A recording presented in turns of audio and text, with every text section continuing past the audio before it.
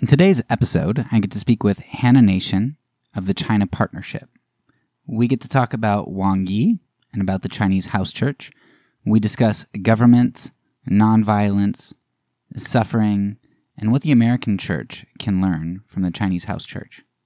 For those of you who may be interested in particular topics, you can go ahead and see the timestamps in the show notes and jump to whatever portion you're interested in.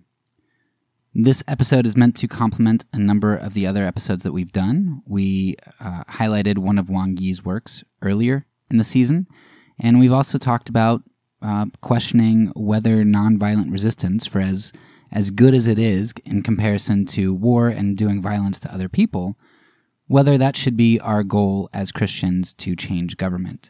So this is a part of that larger conversation and something that would probably be helpful to hear the rest of those works, which I will also link in the show notes. Also, make sure to check the show notes for links to some of the things that Hanna and I think are relevant for this discussion and some of the articles that she mentioned, particularly the cross and the landfill and when the police come knocking. But there's also one that Hanna forgot to plug and wanted me to make sure that I plug that right now, and that is The Church in the Wilderness. So please make sure you check out the resources in the show notes below. Without further ado, here is our conversation with Hanna Nation. So I reached out to you because I saw Jeff Kyle at the Gospel Coalition, and Jeff and I go back a ways. I mean, we haven't really spent that much time together recently since his move to New York, but just really have always liked him, and he's such a genuine guy. And when I was talking with him about some of the things that I was doing for my podcast and such, he told me about Wang Yi, and so I ended up kind of searching him and going to the China Partnership site, and I found his My Declaration of Faithful Disobedience, and it fit so well with what I was kind of thinking through and struggling with in regard to nonviolence and politics and action. So I really wanted to include that in the podcast. So I just did a few weeks ago, and you were gracious enough to let me reproduce that. So thank you. And then there's the added bonus of you offered to do an interview, which was, just amazing. So thank you so much for agreeing to do that. Before we get into like the specifics of the interview, I would like for you to introduce yourself and tell everyone who you are. And then also, I know that you have a book coming out, and I'd go ahead and plug that and tell about that as well. Yeah.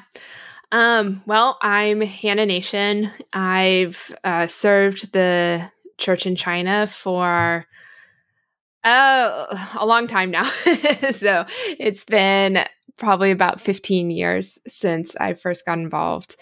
And I currently am involved with two different projects, you could say. I'm the content director for an organization called China Partnership. And CP works to basically resource and support a bunch of house church pastors across China. And the newer thing I'm involved with, it's just launching this year, so it's pretty exciting. It's called the Center for House Church Theology. And basically our vision with the center is to help bring the richness and the depths of the theological wisdom coming out of China to the global church. And I think all of my work for the last 5 to 7 years has been focused on basically this idea that Chinese house church pastors are writing and preaching and theologizing in China's urban context. And the time is really right to try to share that with the rest of the world, to share the unique and special ways that they are engaging Scripture and knowing and loving Christ, and sharing that with the rest of us who may not read Chinese or be able to easily access and know where to go to get their content. So yeah, we've got a lot of different stuff, a lot of content that is basically coming out of China and going to the rest of the world at this point. I feel like we're just at the beginning of this work, and in the coming years, there's just going to be more and more that we're able to bring out of China. We have 2 books. I have 2 books that I've worked on for the last year. So not just 1, 2. And yeah, the first one it's a collection of sermons preached by house church pastors throughout the year of the pandemic. So it's basically a collection of COVID-19 sermons on things like death and suffering and our hope in heaven, and what these mean for this year. It's basically a bunch of sermons that we've translated, and that book will be coming out next year with Lexham Press. And I really love that book. It's a very contemplative book. I feel like the preaching that has been taking place in China for the last year is a lot more willing to engage with and wrestle with just the darkness of the last year. And it's very hopeful at the same time too, though. The focus is razor sharp on, Christ shines brightly when the world is very dark. So that's the first book. And the second book, which is very relevant to our conversation today, I've been working on a book. It's a collection of Wang Yi's writings. And the story behind that book is he put together a collection of his own writings and then writings from a couple of other pretty prominent and important house church pastors up in Beijing. Wang Yi is in Chengdu, which is in the southwest of China. He put together a collection of writings from these different pastors several years ago, over 5 years ago, and he called it our House Church Manifesto. And his church, Early Rain, self-published this book. That book is something that we have basically had access to. It's in the public domain, and I have been able to basically add to it significantly the writings that he published leading up to his arrest. And so it's basically a lengthy and very chewy collection of his theology, and it's, basically his manifesto before his arrest. So that is going to be coming out also next year, most likely with InterVarsity Academics. So yeah, we're really excited. I think we're looking at having at least one book come out probably every year for the foreseeable future. So we're excited to be working on this. Yeah, that's awesome. I'm looking forward to it. So definitely let us know when it comes out so that I can post it. Yeah, I will. For sure.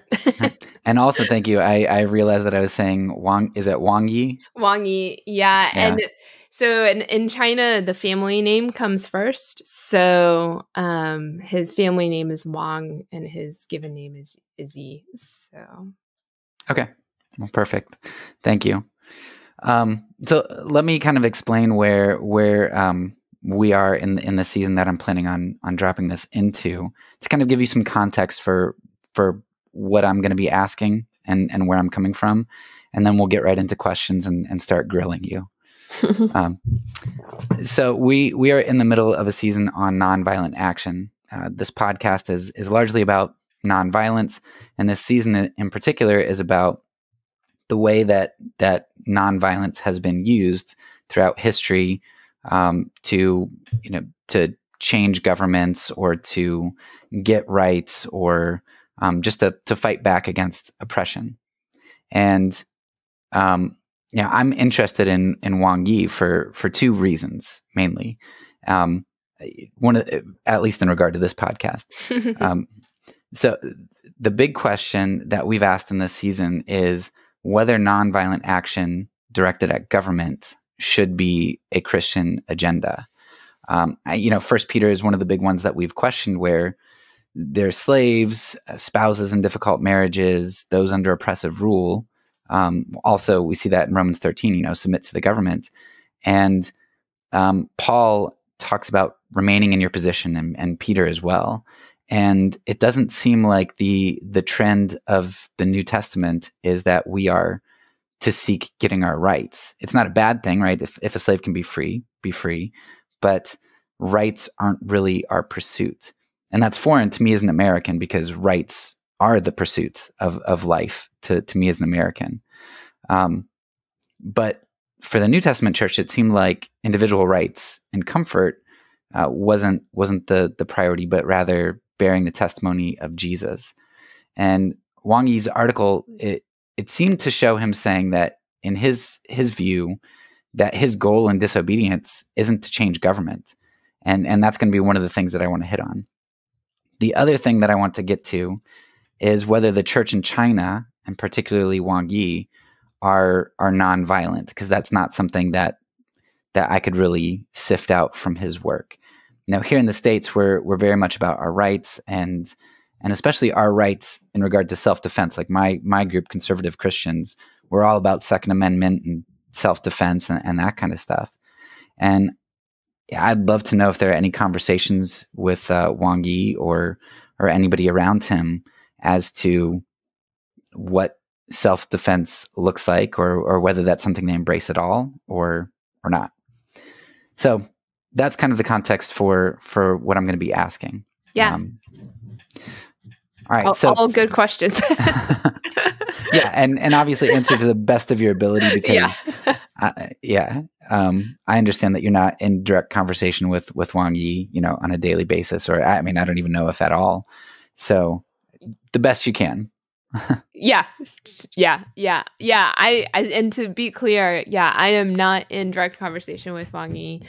I don't have a prior relationship or friendship with him. I have met him briefly, and I've met his wife, but really just in passing. So I can share my understanding of his thought based on having worked with his material and his written stuff. But it's probably good to be clear that I am doing my best to represent him, but I am not him. Right. So I am sharing my analysis and my understanding of what he's talking about. So okay.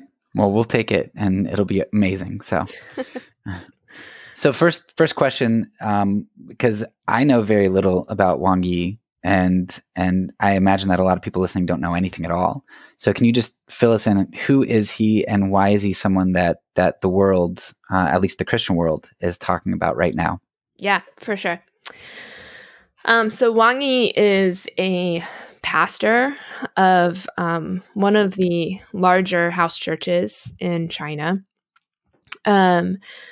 I will say a quick note on what the house church in China is, since I think there's still quite a lot of confusion for those who aren't directly involved in China on what exactly it means when we say a house church. So especially for the last decade or two, when we've talked about a house church, we're really not necessarily talking about a group of people meeting in a private home, kind of in a, hidden, secretive way. Wang Yi's church, it's called Early Rain Covenant Church. I'll just call it Early Rain. Early Rain had 600 to 800 members before it was disbanded, and they had a very large, basically commercial space that they had turned into a church building. They basically had several floors of a business, like commercial building. So, I think often when we hear about house churches in China, we kind of still think about these very small little hidden family churches. And that really, there are still those. But for the last 10 to 20 years, house churches were allowed to grow quite large, and some of them became quite public. Basically, in 2018, new religious regulations were put into place, though, and we are currently seeing another shift in the house church, and many of those large house churches are currently breaking down back into smaller groups. So there are still house churches that will meet in rented space, such as like hotel lobbies or hotel rooms or commercial spaces.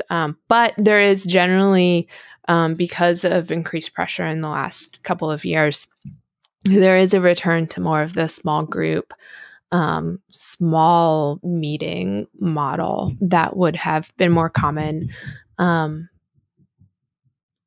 the last century, you could say. Wang Yi, he is a really fascinating guy. He's a very brilliant guy. He was a human rights lawyer before he became a Christian. And he was kind of already pegged as a, who's who type person within Chinese intellectuals, and especially in the human rights lawyer legal world. He became a Christian in the early 2000s, and pretty immediately after he became a Christian, he got involved in ministry and in pastoring. He helped to start this church, started this church Early Rain, and it grew very quickly, as do many churches in China. And I think especially because of his background in law, Wang Yi he has a very sharp mind, and he's a very sharp thinker. And he really pretty quickly started to engage just a lot of questions regarding the role of the church within society. I think in a lot of ways you could say church-state theology. However, I think especially after a lot of conversations I've had with those who do know Wang Yi personally, I think to kind of relegate his theology and his writing simply to church-state is really cutting or selling it short. He's thinking a lot more broadly than just the state. He's really thinking about society broadly. He's thinking about the city. He's thinking about eschatology. He's a very eschatological thinker.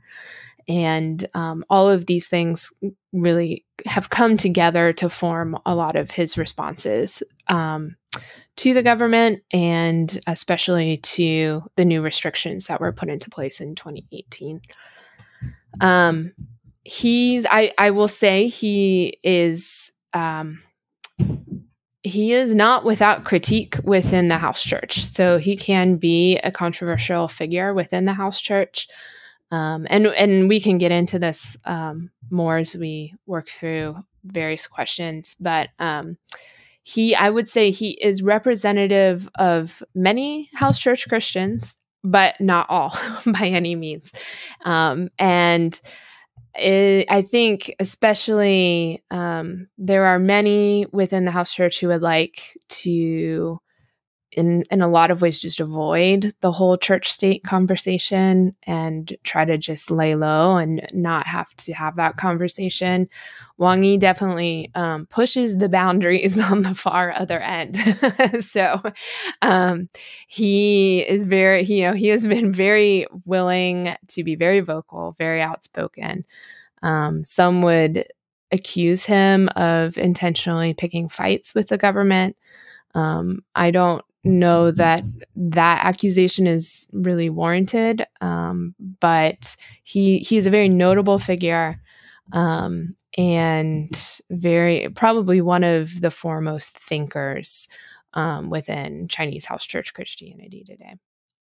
I don't know if you have kind of specific questions about his bio, I can keep talking, but I'll stop there. So yeah, maybe just round it out a little bit, because so that was very helpful. I didn't know that about house churches, that terminology. Yeah, I just pictured, maybe 50 max of a house church. Yeah. But yeah, that makes sense, that understanding what I did about early rain, because I was wondering how they had this huge building, and so yeah, very helpful. And you also covered my next question, because I was going to ask how representative Wang Yi is. And so you said that he probably represents a lot of house church Christians, but not all of them. Yeah, well, so, China is a very large country, obviously, and Christianity is significant within China at this point. So it's very hard to get an accurate number of Christians within China, but I would say safe estimates are between 70 and 100 million Christians in China today. So as you can imagine, there are, of course, it's a very large group of people. You can find a lot of different traditions, a lot of different streams of thought within house church Christianity. And it's probably also, it would be good for me to clarify, there is also state-sanctioned Christianity within China. So probably the thing that most unites house church Christianity across China is its unwillingness to submit to the oversight and the authority of the state-sanctioned church. So when the communists took over in the middle of the 20th century, they did not disband all religious practice within China. There is freedom to have religious practice within China. However, they did institute basically state agencies that oversee all of the various accepted religions within China. So there is a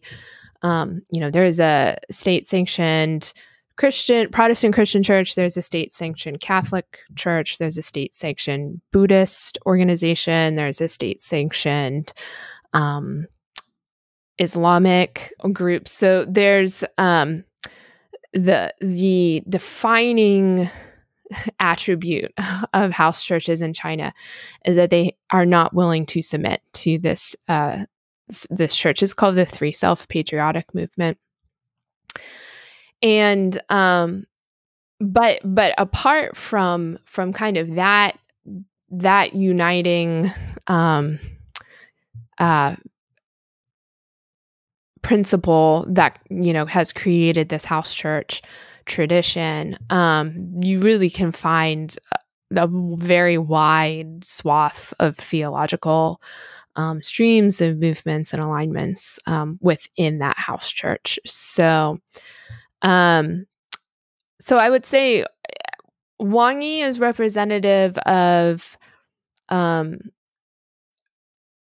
a portion of that house church. So if you think of all Christians in China, and then you make the first division between those who are in the Three Self Church and those who are in the house church is a larger group than the Three Self Church.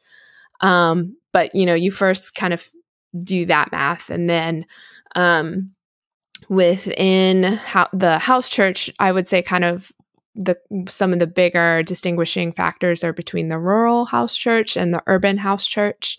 Wang Yi is very much a part of the urban house church, which is very much built from, kind of well-educated, middle-class Chinese urbanites.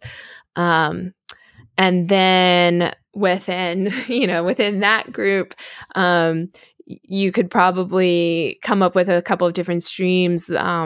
One of which is growing steadily is Reformed Christianity. So Wang Yi is very much interested in and convinced of traditional Reformed theology. And so, so you start, you kind of start to think about all these different pockets and streams. And so, and even within his very,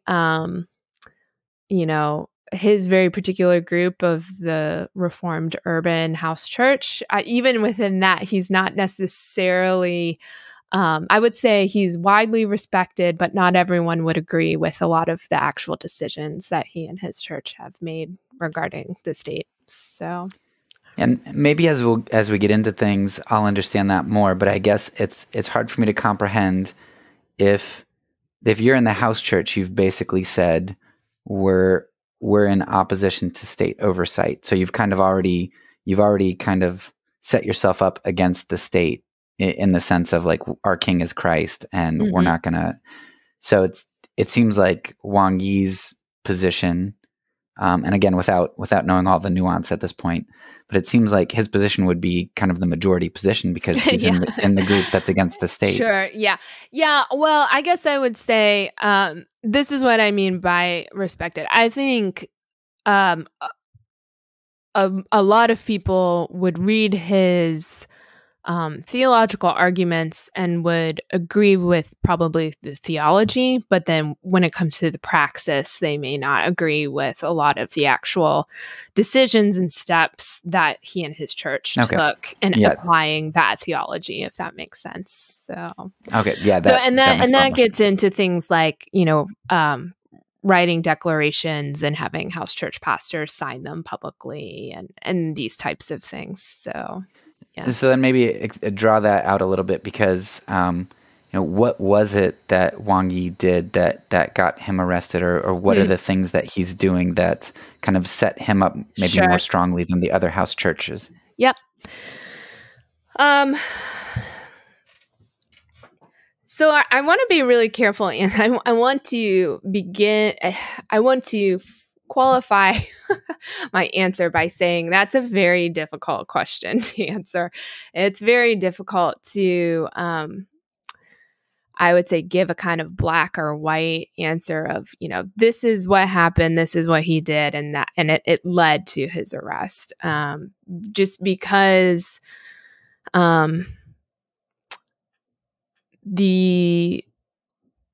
the systems in China are murky, and everything's just very murky.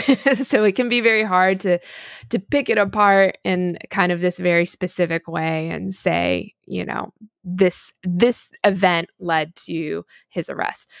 That being said, I would say that Wang Yi.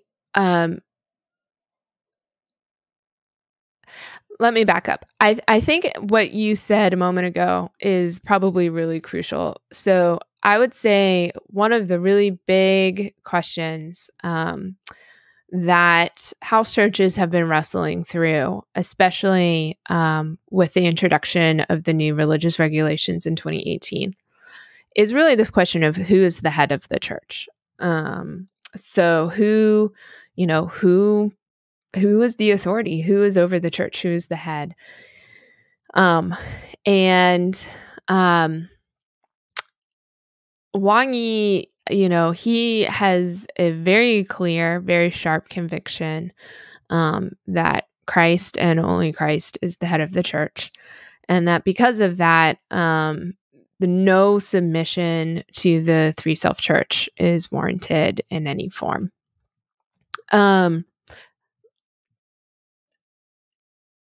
He is very willing, and he I would say he wants to persuade other house churches of his opinions.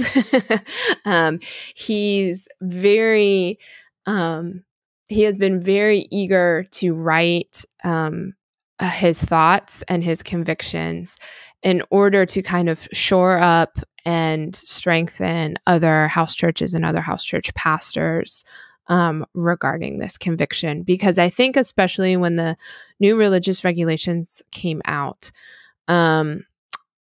there were, it was a significant question of whether a lot of the house churches would at that point start to register with the Three Self Church and submit to it.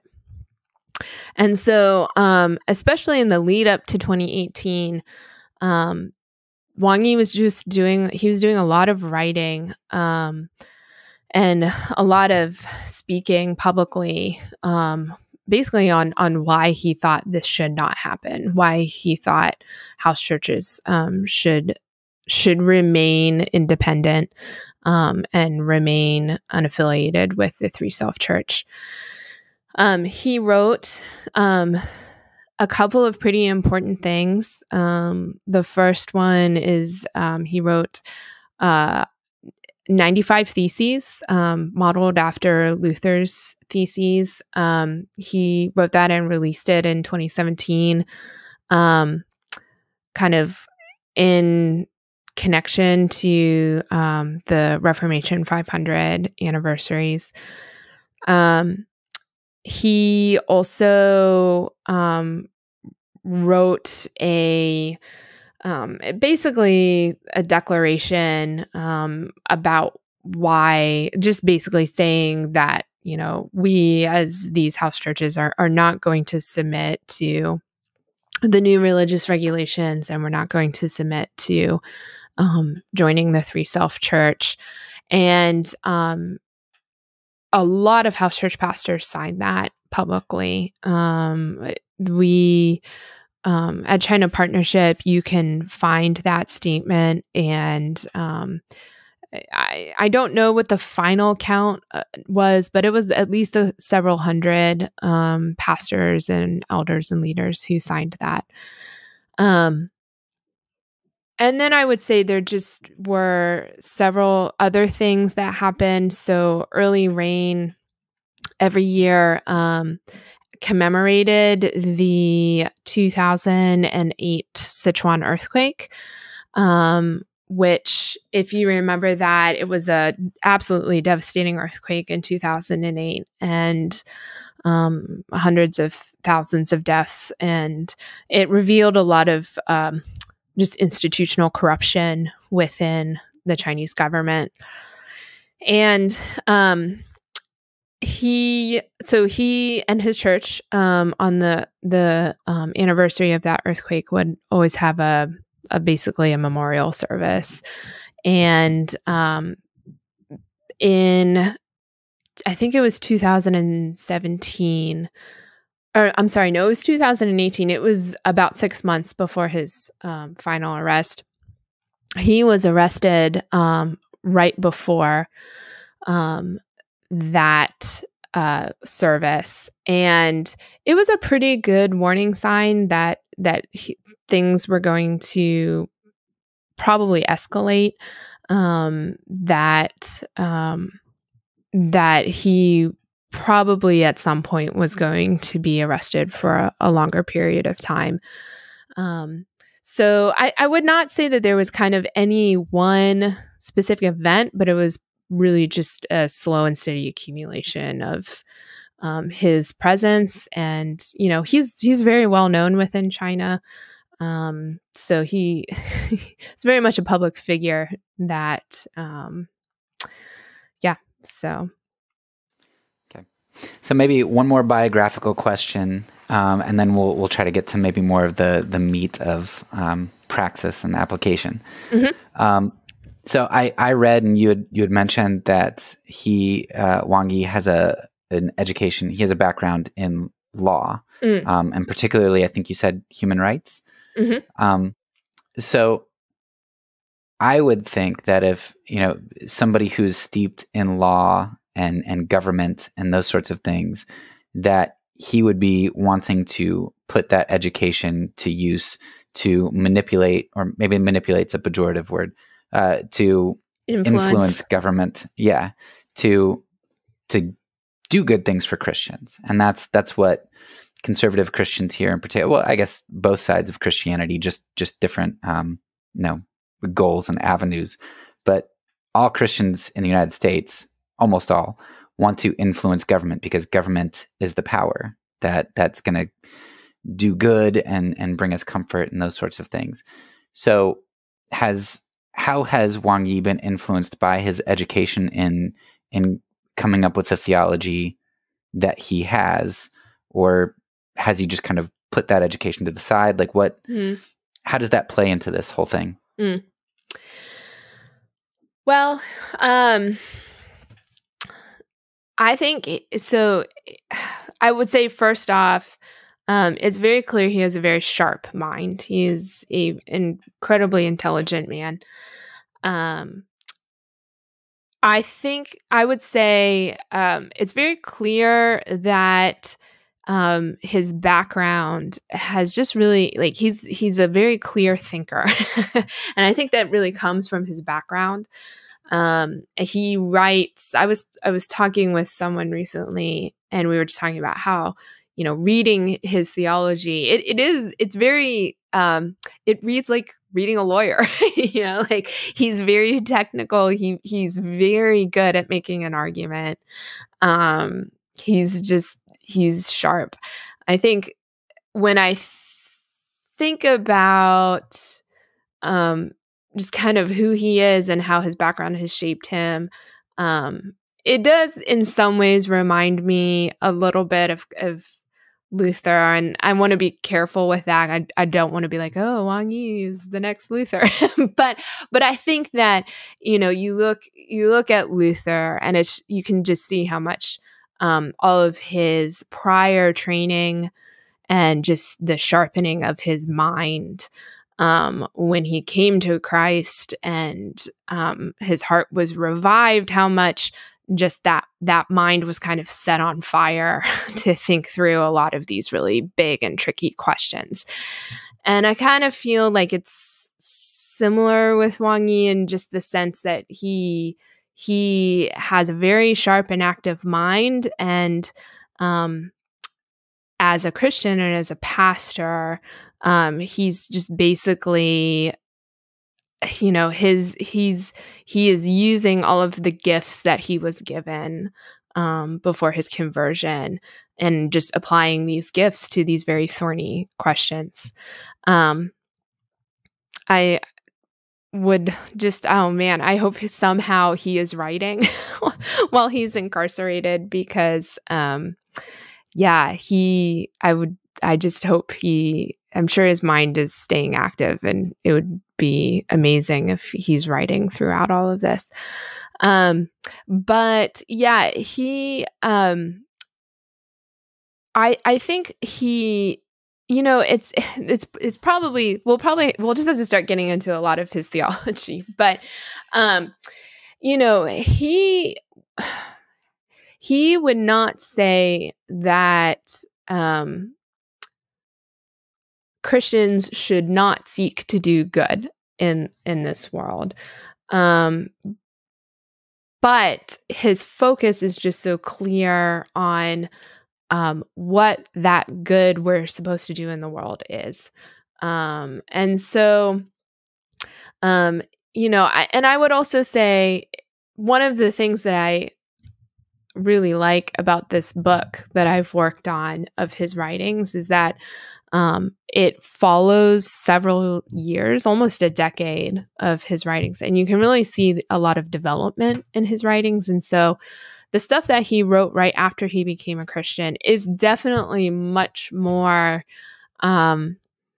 focused on these kind of questions of rights and the Chinese Constitution and the history of the house church and the Three Self Church. And it is much more focused on not necessarily advocacy, but what are the rights and protections of the Chinese house church. And as you follow his writings closer and closer to his arrest, basically, I wouldn't say that he stops caring about all of those questions, but he starts to basically recognize that this eschatological question, where are we going? What are we headed to? What is the end goal and destiny of mankind? That just dramatically alters the questions that we ask regarding rights and the rights of the church. And then, this is getting more into the theology now, but I would say if I follow his writings, it seems to me that he is thinking more and more like a theologian. That does not mean his legal background is fading or going away, but he is definitely engaging these questions less with the primary lens of the law and more with the primary lens of our end goal and our end destiny. So I don't know if that answers your question. Yeah, let me see if I can summarize it. So I know that I have a bias and I want a particular answer. So I want to summarize this and you tell me if I'm importing my thoughts or if I heard you correctly. Okay. So, one of the things that I've come to realize by reading a lot of other people throughout the ages is that, the means and ends kind of go together. So Wang Yi, what it seems like to me is that, at the beginning, he was trying to use the means of government because that's what he kind of knew, and he was a new Christian, use the means of government to achieve the ends. And so if your end is rights, then or laws, then the government is an appropriate means to maybe get some of those ends. But as he studied eschatology and looked at the end goal of Christianity, he realized that the means that get you to God's end, to that end, to the eschatological end, is the church. And so the government kind of gets put to the wayside, not because they don't do some good things, maybe, but because they're not concomitant with the ends that we as the church are seeking. Yeah, I think that's not, I think that's a good summary. I would say, one of the interesting things to me reading his works and kind of watching Early Rain from a distance is, to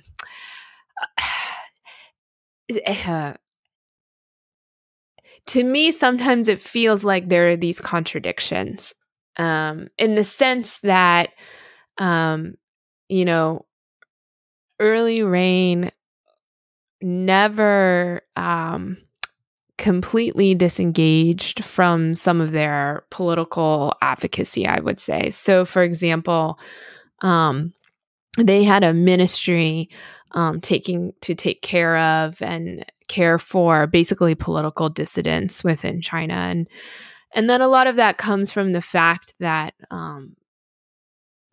especially the families of political dissidents have very few resources. They often basically live in poverty. And I think because of Wang Yi's background, he and that church really had a heart to care for the material needs of these people. And I would say they have always been very aware of and mindful of just the poor and those, who bear a lot of the brunt of China's social struggles and the oppression that happens there. So as an American looking at this, I think, in the US, we're so quick to put any kind of care for the poor or the marginalized or the oppressed into a certain political stance. And when you look at this church in China, it just really doesn't fit into our categories. And I think that's one of the really interesting things to me about it is that I would say within China, like what's political and what's not and what's legal and what's not doesn't often fit into our categories the same way. And so I think that's one reason why it's often hard to really, as I said, it's murky and it's hard to give these kind of black and white answers on, what was legal, what was political, what was not within early reign in China. So, but I do think that, yes, I think that is a very good way to talk about it, that I would say over the course of the years leading up to Wang Yi's arrest and detention in 2018. And I just realized, I don't think I really talked about that event specifically, but he is in jail for 9 years.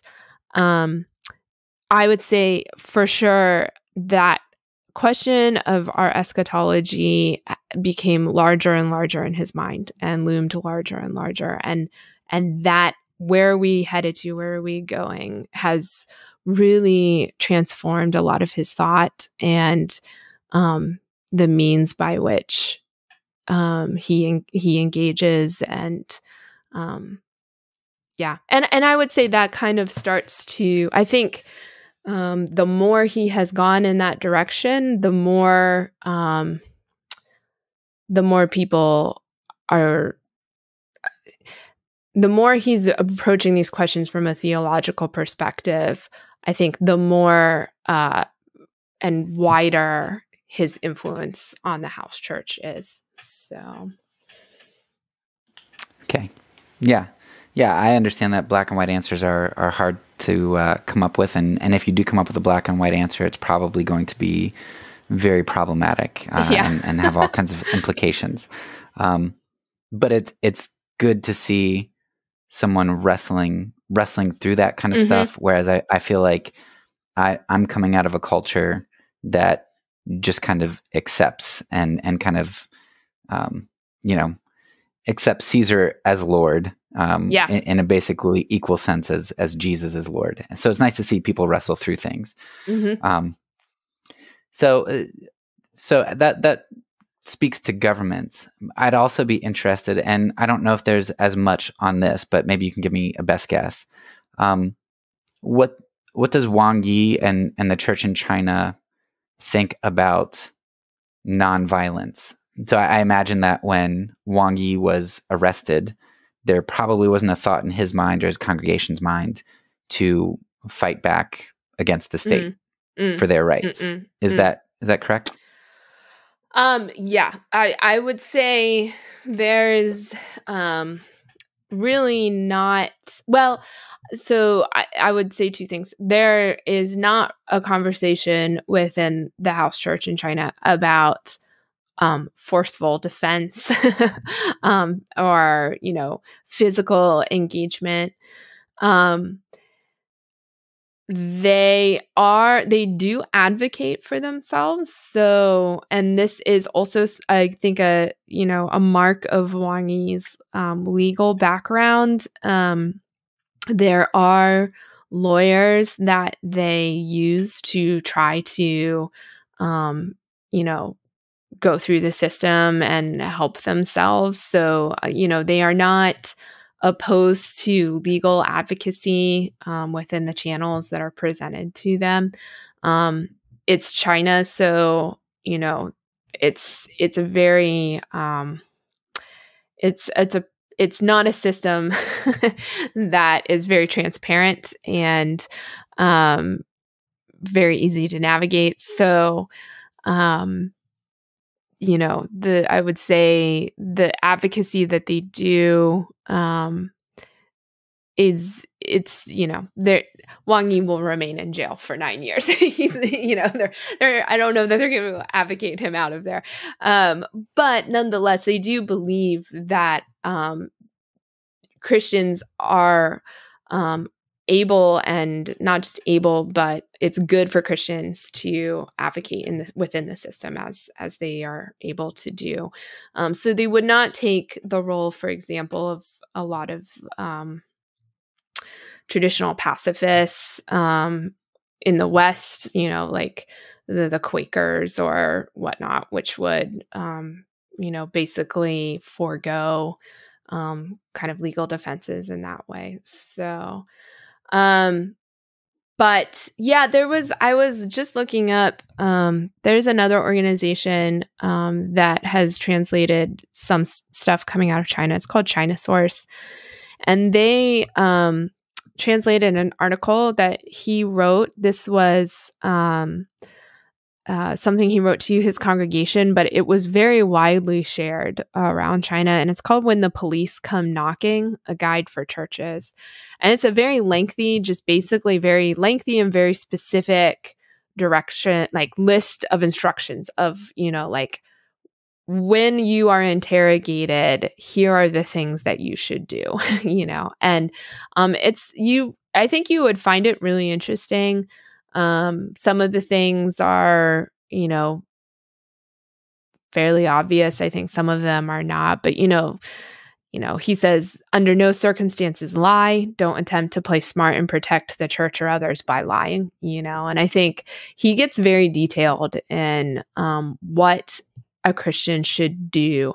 And again, this is where his legal background comes out, because he's citing like paragraph 4 of police law, Article 20, and he's just giving very specific instructions to Christians but it is very much from a position of nonviolence, and a desire to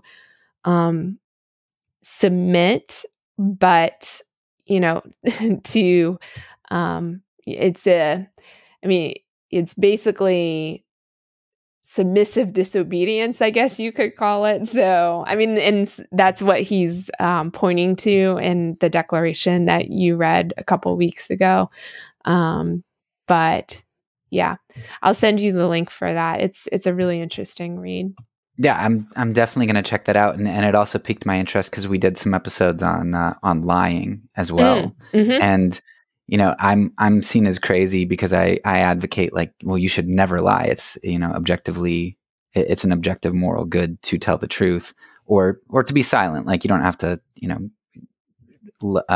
betray people, but you can be silent. There are other options, and so it's interesting. People think I'm crazy for that, but like Augustine says the same thing, and it's nice to hear people who are in the heat of things who are able to say that kind of stuff too. So that sounds fantastic. Yeah.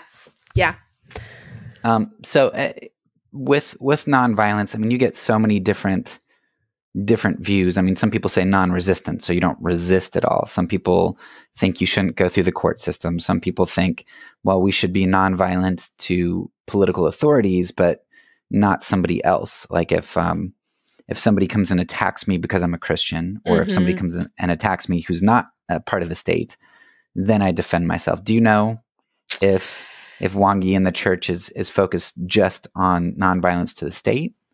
Yeah, I think that's where I would have to just say I don't know. Everything I've read that touches on nonviolence is very limited to this question of the church's role with the state. I don't know what they would say, in that type of situation. And yeah, I would not want to extrapolate and try to come up with answers on that. So, okay, it's possible they haven't really written about it. It's possible that has not been kind of systematically thought through at this point. So, but I don't know. Okay. Yeah, I didn't think you would, but I was, taking the chance. Curious, yeah. Yeah. So, Wang Yi is, I guess it really depends on how you define the term protest, because I think people think protests, some people think rioting, some people think mass demonstration, some people think, just kind of pushing back. Wang Yi's article, the one that I read, and I know several others, are definitely protests in a sense of saying we protest what the government is doing or whatnot. But at the same time, he says that his protests are not to change laws or government. Mm-hmm. So, I don't even know exactly what I want to ask in that regard. What is he protesting? What is he protesting? But also, how do you delineate between? So I think the church is supposed to be a prophetic witness. So even if, like, I couldn't vote in the last election here in the United States, and I've come to think that government is very problematic. So while I wouldn't engage in government, I think being a prophetic witness to it is what Christians are called to do. I can call them to stop doing injustice, but that doesn't mean that I'm going to go wield the sword against people myself. I'm going to kind of, hold their feet to the fire, as we say. So yeah, where would Wang Yi, as best as you can assess, like, how would he differentiate being a prophetic witness and protesting in an inappropriate manner to seek power?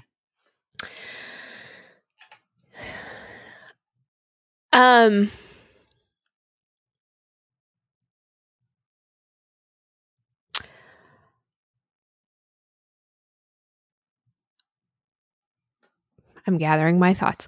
So I would say, well, let me say this. I'm going to share my opinion for a moment, because I actually think it's something I've thought a lot about when working with Wang Yi's content. I think that there is a really kind of really fundamental divide between how I think about these questions as a 21st century American and how someone in the Chinese house church would think about these questions. And I think that divide it really comes down to the fact that I live and participate in a democratic system where I believe that my participation has an impact or bears some responsibility. I think in a system like China, where you are not in a democratic system, and therefore you're in some senses always outside the system, if that makes sense. How you think about your responsibility is different. Because for me, I think about voting, I think about influencing the government, and I think like, well, I'm within this system. I'm a part of this system. I think for the Chinese Christian, it's always very clear that they are not within the system that can affect change. So therefore, how you think about the church is a little different, I think, because in a sense, the church is free from that question of, am I obliged to influence this government somehow? I mean, the question in China is, well, the house church is not going to influence the government politically. It's not even really a question. And so conversations about engagement are always framed from this position of absolute weakness. The house church is never going to have power under the current system. And so it's kind of that's not even a part of the conversation, I guess, is what I would say, is how to have power and then like what to do with that power. So I think when Wang Yi is talking about protest or disobedience, he's thinking about these things in terms of what impact do they have on society around me, and not so much what impact do they have on my authorities above me. So when he talks about protest, I would say at this point, especially right before in the year or so before his arrest, he's really talking about visibly demonstrating to the world around him that there is another world that is behind everything we see. And his goal is not to necessarily affect change on the Chinese Communist Party, but it's to testify to anyone who is listening, whether it's within the party or his neighbor next door, to the real world and to the spiritual realities that surround us. Sometimes I think that, for me in America, the fact that I view myself as part of the democratic system that makes decisions, it is a burden and a complication that those without any power politically whatsoever don't have to deal with. They have the privilege of being outsiders and the freedom of being outsiders, whereas I bear a responsibility that I find very hard to pick apart. Yeah. I guess so. I think I would like, I appreciate that perspective, and I resonate with that. I think I would push back on that, in just that. To tell you a story. When I was at my church a couple years ago, right around the election, they were announcing that they needed helpers with the food pantry, and I was like, "Oh, my schedule is busy. I can't do that." Nobody, like hardly anybody, volunteers for that thing because everybody's doing something else. It's not their ministry, whatnot, and that's okay. Like, nobody judged me for it. I don't judge anybody else for it. That's just kind of life. But in that election cycle, I was contemplating not voting, and when I voiced that, people were like, "But you have to vote. Like, it's a responsibility. It's a moral responsibility." And it clicked for me that basically my group, we're trying to make the state a savior. Like, we have to vote. That's our power. They have, like, they're going to save us type of thing. Like, we do good through the state. Whereas when they're saying they need help for a food pantry, we just have silence and crickets because what good is that going to do to go help and serve people? And so I guess with, like, I really resonate with Wang Yi, and I agree with you. I think in a democracy, we do have this perception that we can bring about good, but even in a democracy, like, I resonate a lot with Wang Yi because whereas his state might be an overt oppressor, I think it's similar for us. It's just that our state ends up being a false savior for our group, and that doesn't mean. It doesn't mean that some people can't do it without idolatry. I've seen in the last couple of years how politics just takes over. Yeah, well, and I think my point is really just that we have very different starting points, because even your decision not to vote is an active decision, right? Whereas house church Christians and Wang Yi, and that's what I mean by they are outside.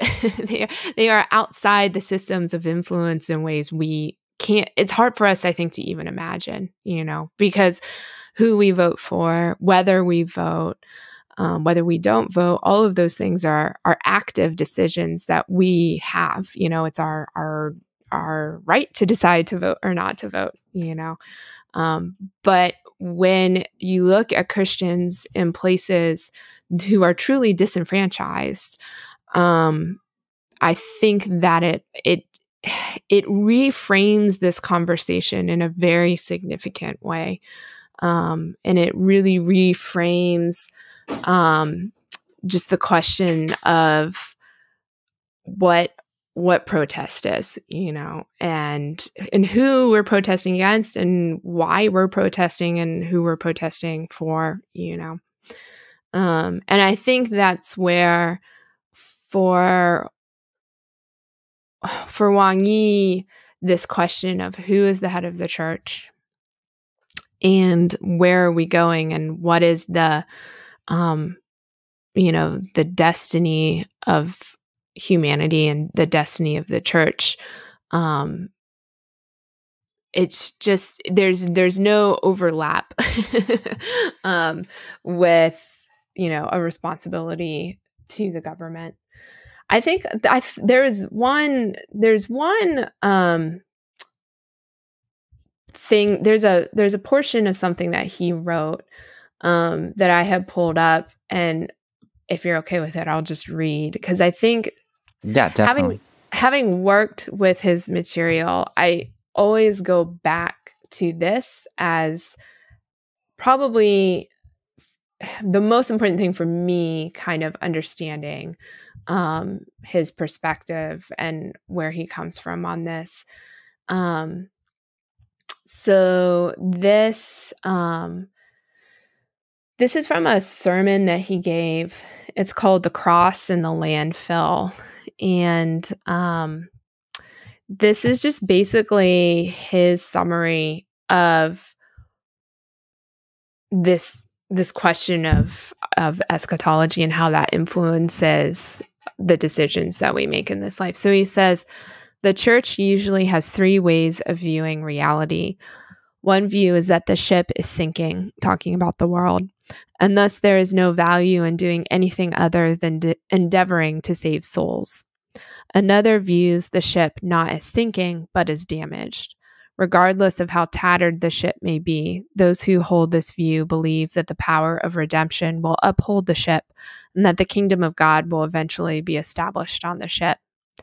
The third view says that the ship is sinking, but the instruments on the ship must still be cleaned and even used at least once more, as in a performance. There will be a brand new ship in the future, but life on the new ship will not be completely unrelated to our life on this currently sinking ship. In a way, our present reality has in fact become meaningless in the light of the gospel.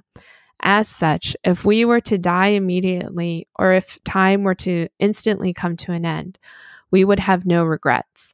However, in another sense, this meaningless reality has become meaningful because of the gospel. We must cherish every second as long as we are still alive and time has not yet come to an end. For it is only through faith that this meaningless reality is connected with eternity. And this is what I think is really important. He says the present reality is an inverted image of eternity. Therefore, our view of reality is of the third kind. The world is a damaged ship and really is sinking. As such, you cannot build the kingdom of heaven on this ship, nor can you treat this ship as your eternal home. But all that is on the ship is an inverted image of eternity, and it is only on this old ship that we can understand the form of the new ship. The key is faith, and faith needs a stage. Faith is like a master ballet dancer dancing gracefully on a dilapidated stage. On the one hand, as long as the dance is beautiful, what does it matter if the stage is in tatters? Alternatively, imagine how glorious and resplendent it will be the day this master dancer performs on a magnificent stage. For now, however, God says that the value of the dance must be expressed on a dilapidated stage. And I think, you can read this and you say, well, what does this have to do with protest? But I think this idea that our reality on this side of heaven is this inverted image of eternity, that it's this dilapidated stage that this play is being enacted out on in order to demonstrate the beauty that is coming. That's the backdrop for his protest, and that's the lens through which he protests. And so he protests as a testimony to something greater. and and I think that's how you square this, like, I'm not trying to change the government, because his protest is less focused on changing laws and changing governments, and his protest is really mainly focused on testifying to what is true and what is real. And that's why when they, he and all these pastors, when they get arrested, they're all like, well, it's time to go preach the gospel to those who need to hear it, and I think that's just where all of their engagement with the state is really focused on this idea of testifying and of testimony. Yeah, I thought that the analogy of the ballet dancer on the stage was beautiful, Mm-hmm. and very powerful to kind of help you see it. It reminds me of, there's different theodicies for why God allows evil, and the soul building theodicy is one of those where this life kind of prepares us for the next, or this idea of sanctification, which is that this life here isn't worthless just because the world is broken, Mm-hmm. but it does prepare us, and so I think that that's spot on, and it makes so much sense with us being salt and light, and it helps me to see my job as a Christian, is to do the dance, is Mm-hmm. to exhibit that faith, and and while I'm dancing across the dilapidated stage, I'm probably going to step on a rusty nail or something here and there, and it's going to be uncomfortable, but do the dance. Like you said, they go to prison, they do the dance. Yeah. And that brings up one of the things that I know one of the books that you'd mentioned talks about suffering. And I think protest and government and nonviolence and all of these things, you can't talk about those things without talking about suffering, going back to 1 Peter and slaves submitting to their masters. That just blows my mind. Chinese pastors saying, well, time to go preach the gospel in prison, blows my mind. Especially as an American Christian who lives in comfort with all kinds of rights. I'd love for you to kind of in the short time span, I know you got a whole book on it, but can you kind of pull out what are some really important things about suffering, why it's necessary, how it's helpful? Give us a 5-minute treatise on suffering.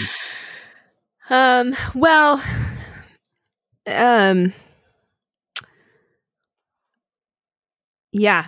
So this is probably personally in my life been one of the hardest things for me as I engage theology coming out of these house churches in China. I have had Chinese pastors say to me, just look me in the eyes and say, the Christian life means suffering. And, I think I've been wrestling through that for the last 7 years. The first time a Chinese pastor said that to me, it was just like a visceral reaction within me of like, how can you say that? Like how, as an American, that does not sit well with us. I think that I think it's interesting because as I'm working with the theologies of suffering coming out of China, I've also been going back and reading just some more of our own theology from the West. And, we have theologians who talk about suffering, but it's not in our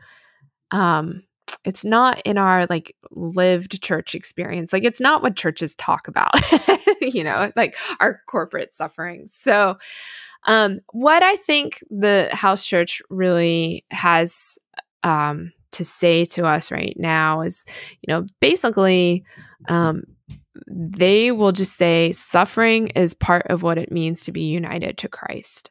Our Lord and Savior, who we believe we are united to through the Holy Spirit.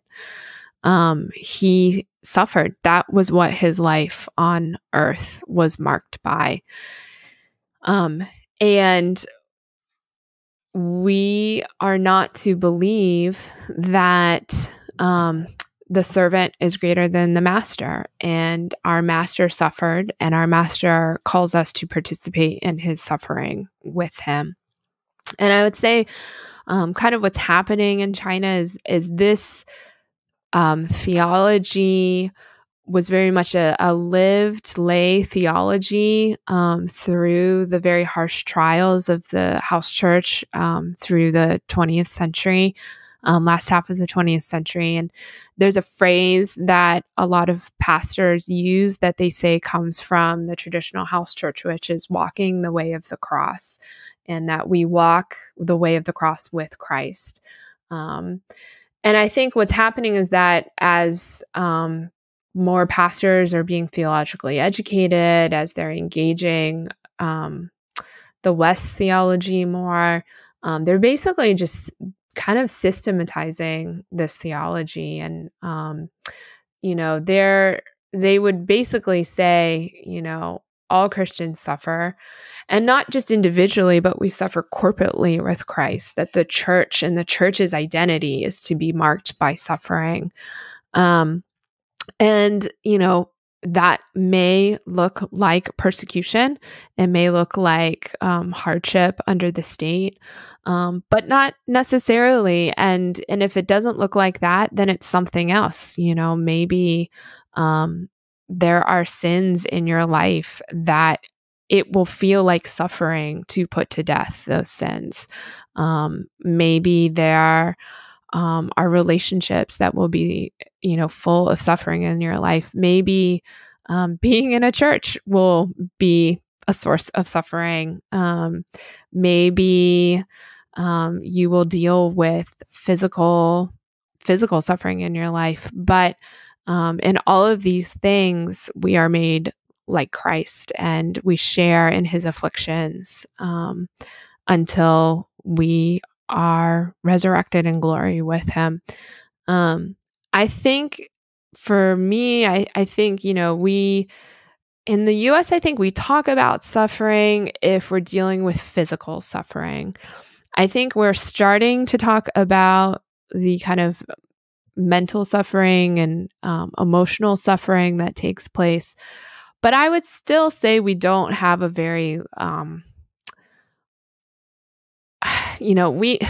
just can't think of many times in, an American church setting that I've maybe ever heard someone just say to me straight up, if you're a Christian, you will suffer. And that is what it means to be a Christian, is to suffer with Christ in his afflictions. So, well, that's actually a perfect segue, because I have a question for you.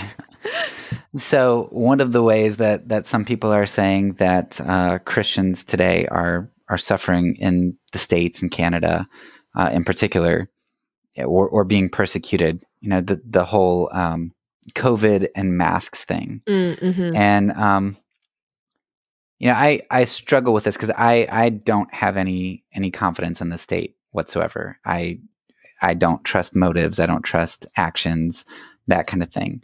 But I don't know. I also, talking about how we don't suffer in the States ultimately, or we don't bear our crosses really. We a lot of the times to kind of justify these things that Christ said, like we will suffer and we will bear our crosses. We have to find suffering and persecution in every little thing that really isn't suffering and persecution for the name of Christ. And so we do have a persecution complex, and it helps me to see that when I have friends from around the world, and on Facebook, I'll see kind of their reactions to certain things. And it's, it kind of helps to put things in perspective from a global perspective. So a lot of them, the internationals, think that we're kind of crazy in the United States. At the same time, there are plenty of close friends and relatives and people in my group who really think that the masks, mask mandates and other sorts of things are suffering and persecution. If a church won't comply with the state, that that's then persecution. Do you know how Wang Yi might respond to that, or can you maybe talk about some principles that you can pull out from that, which might speak to how to counsel Christians who think this is persecution, whether it is or not? Yeah. Well, I mean, interestingly, I can tell you that China has gone through a year of pandemic as well. And the house churches have been very faithful to comply and to submit with regulations regarding the pandemic. Now, I'm sure there are exceptions somewhere. I don't know every house church across China, but I will say, in general, the house churches in China seek to be very good citizens. They seek to be very faithful citizens within China. And I think this is important because they are not, I would not say that the house churches are out there looking for things to protest or looking for things to not submit on. If anything, they are trying to submit and be good citizens as far as they possibly can. And I think this is where the kind of end goals really come into play, because, they are very clear, and I would say Wang Yi is very clear, that Christians are called to be upstanding and good citizens to the far limits that they can until it crosses the line of who is in charge of the church and limiting the preaching of the gospel. And until those two things are crossed, you submit to your government. And so, I don't have Wang Yi's opinion on masks or on mask mandates, so I'm not gonna,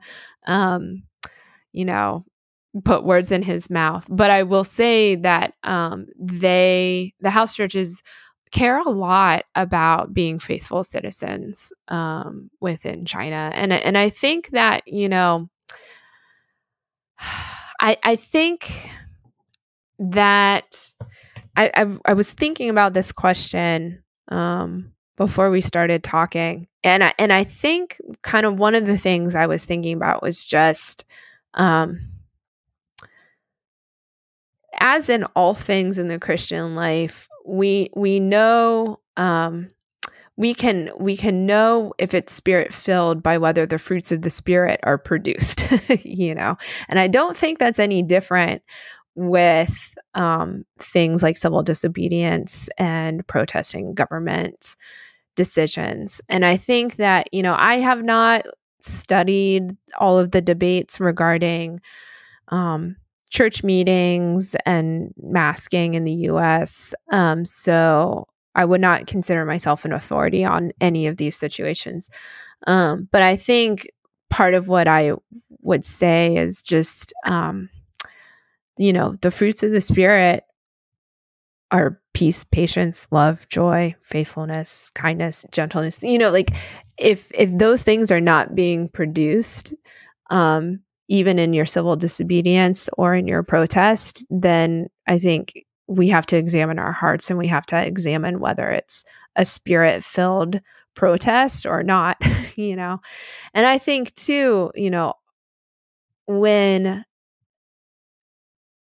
Chinese house church leaders are arrested, almost all of them, pretty much, I think any testimony I've ever come across from a house church leader, when they talk about their arrest, they talk about their own personal repentance that requires. And Wang Yi talks about persecution of the church in China as a call for the church to repent, not as a call for the government necessarily. I mean, he does say the government needs to repent, but he also says that persecution of the church in China is a time for the church to repent. And I think that, and again, this to me is what are the fruits of our civil disobedience? Are we producing repentance in our protest, or are we producing self-justification, And to me, one of the most flooring things working with house church pastors is when they talk about their own need to repent of their own idols when they are being arrested and persecuted for being a Christian involved with a church. And I don't see that as a common conversation in the U.S. That's not our immediate response. Any hint of oppression or of marginalization, we immediately jump to conversations about rights, and we're not quick to talk about what we need to be repenting of ourselves. So, yeah, that's so interesting and so different than the American church. Repenting as they go to prison, that blows my mind. yeah. And sorry, go ahead. Oh, I can read a testimony from someone about that, but finish your thoughts. So, yeah, it reminds me. Just the other day, I was reading a book on elders, and it talked about how there's high qualifications and standards, and it quoted 1 Peter 4, where it says judgment begins in the house of the Lord, and it said you recognize that passage is encompassed in this section of Peter, which talks about suffering and persecution.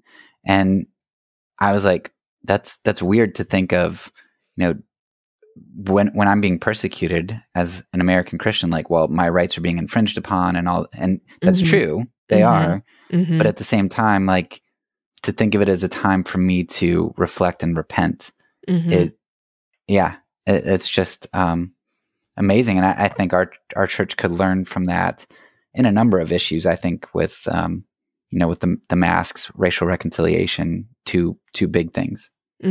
Yeah. I read this this testimony.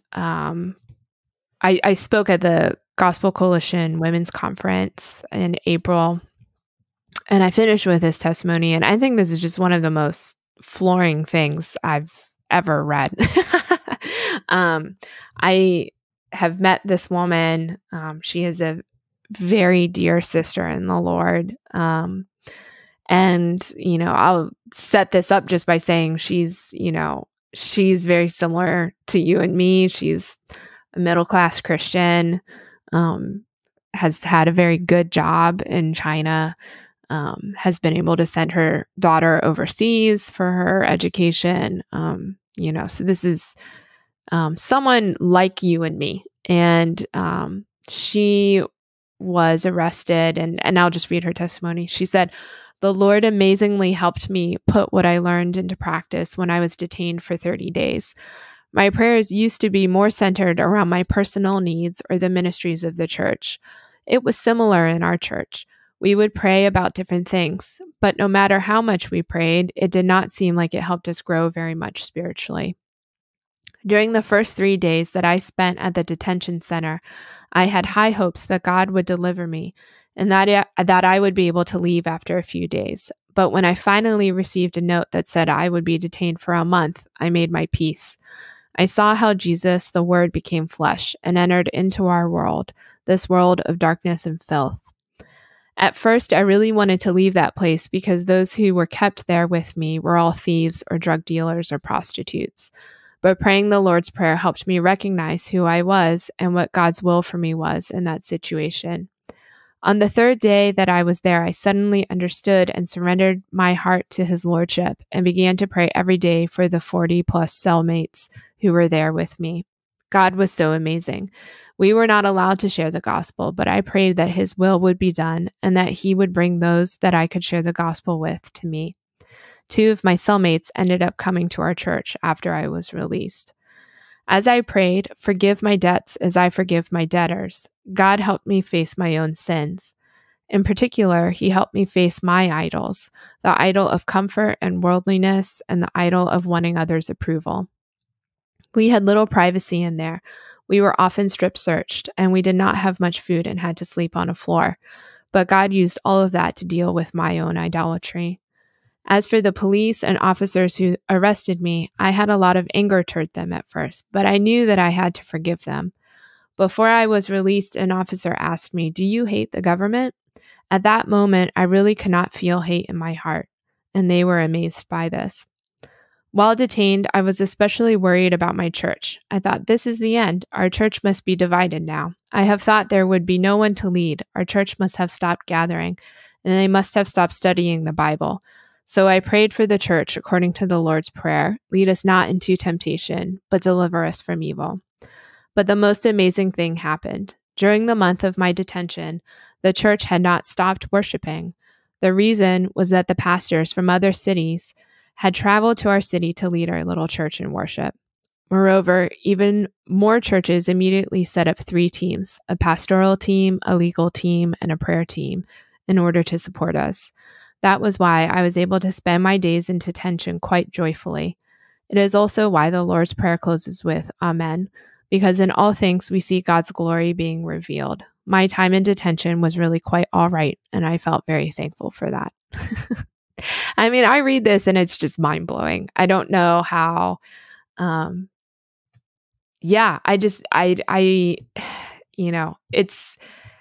think this is a very good snapshot of what pastors in the house church in China are striving for, which is basically, when persecution comes, use it to preach the gospel, use it to repent of your own sins, and pray that it builds up the church and makes it stronger and not weaker, And I just think those are not the immediate reactions of the American church when hardship comes towards us. Yeah. And maybe, like you mentioned before, maybe that's, I used to kind of write off eschatology, as that future thing that doesn't matter so much. But saying what you just said there and talking a little bit earlier, it seems like that is largely what is guiding, or giving the motivation or the framework for them to act like they do. Yeah, absolutely. Yeah. And I think it's, I want to be clear, they are not, their focus on eschatology and their focus on their end destination in the new heavens is not making them otherworldly. I think when we talk about that in the West, often because of our various doctrinal and traditional histories, we kind of think like, oh, people who focus on heaven and focus on the end goal become otherworldly. And I think the Chinese churches focus on evangelism. Also in the US, we tend to have this like, well, if you just focus on those people who focus on evangelism, they don't care about doing good. They don't care about justice. And I would just say, in all of these things, these are churches who are very concerned with reaching those who are,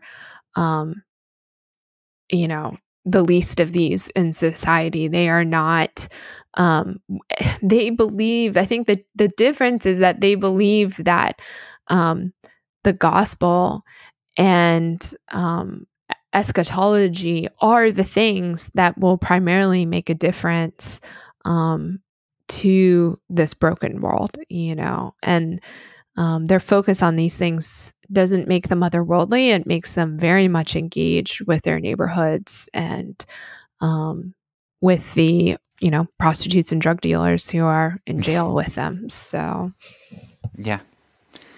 Well, I appreciate you giving me an hour and a half of your time. I know that time is very difficult to come by. So thank you. I just want to close with one question and give you the last word here. So considering the state of the United States, the American church right now, and kind of whatever our issues are, you perceive them to be at the moment, and knowing what you know about the Chinese church, what would maybe be the biggest takeaway that you think we could take from the Chinese church or Wang Yi specifically?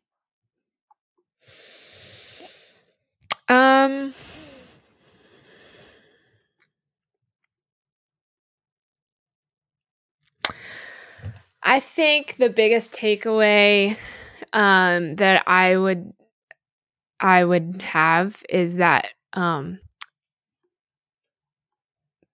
that the loss of influence and the loss of power does not stop the work of God. That we, my belief would be that, personally, that we are called to use the means that are given to us to be Christ in this world. I also think, learning from the Chinese church, that living with Christ in this world means suffering, and it means all sorts of things that go with that. And that's not something we need to fear. It's not something that should cause us anxiety, because we worship and we serve the ascended Lord who is king over this universe. And if the church in China can grow and thrive the way it has over the last 70 years, then I don't think we have anything to fear in the US. And fear is not what we are called to. I think that one of the things I'm personally just really learning from the house church is that suffering and pressure and persecution, if anything, it makes our faith more real. And it gives legs to the things that often, I think, remain theory until you have to put them into practice. And so in the US, we talk about forgiving our enemies, but I don't know what it means to forgive my enemies, like my sister in China, who has been arrested and been taken to a jail and strip searched, and is able to say in her heart that she bears no hatred towards the government, So, for me, in a lot of senses, I don't want that type of persecution, but I hope that if it were ever to come, that my faith would be made real in the same way that hers is. Yeah. All right. Well, thank you so much. I appreciate you giving me a bunch of your time. Yeah, it's fun. And insight